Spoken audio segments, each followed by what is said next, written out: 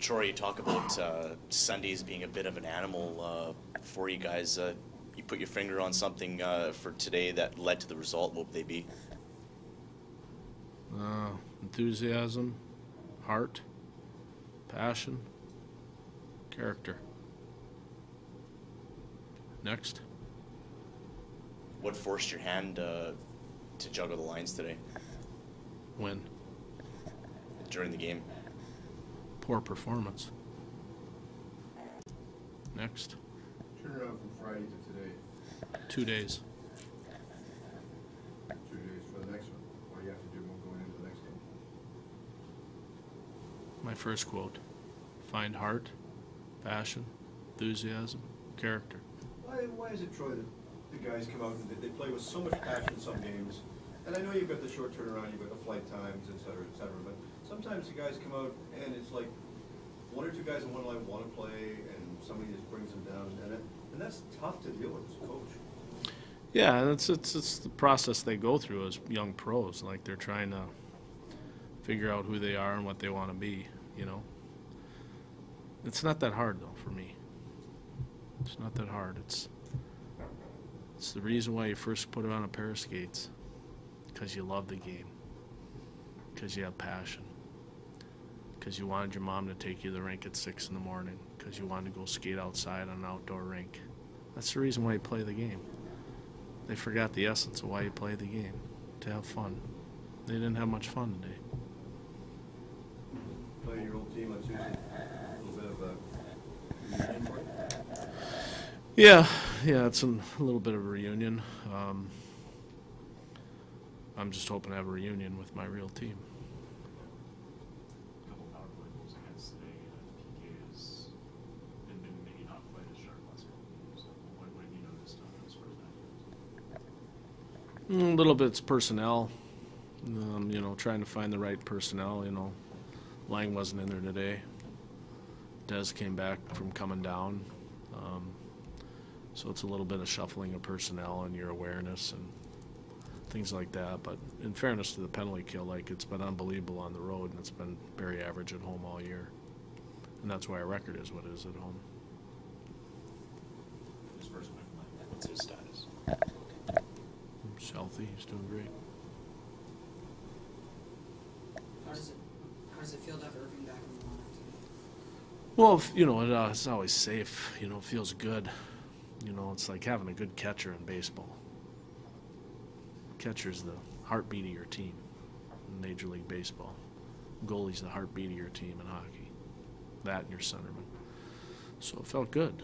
Irv's a heck of a goalie. He's winning and doing well in the National Hockey League. He gives us a chance every night to win when he plays down here. So it's very comforting to have Irv back because he's got a special talent. And he has a desire, passion, character.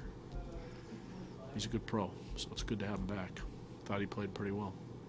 Troy, when the players go up and they play pro, they naturally elevate their level of game to a whole new level. Coming back, how is their mindset? They come back to the fact that maybe coaching staff has to sort of take them in the corner and settle them down a little bit and say, look, you're back here. No, we just help them. Basically, it's such a different style of play. They come back from we're managing a different style today, and we manage 3 forechecking systems because it didn't seem which one we had was going to work today. So we managed through 3 forechecking styles today, and you just kind of down here, it's more of it's kind of like a fire drill. It's it's just everybody kind of goes everywhere, and sometimes it's tough to come down and play here. Especially for a goalie. Leland would be the first to say that because pucks are coming from everywhere and they're more calculated up top.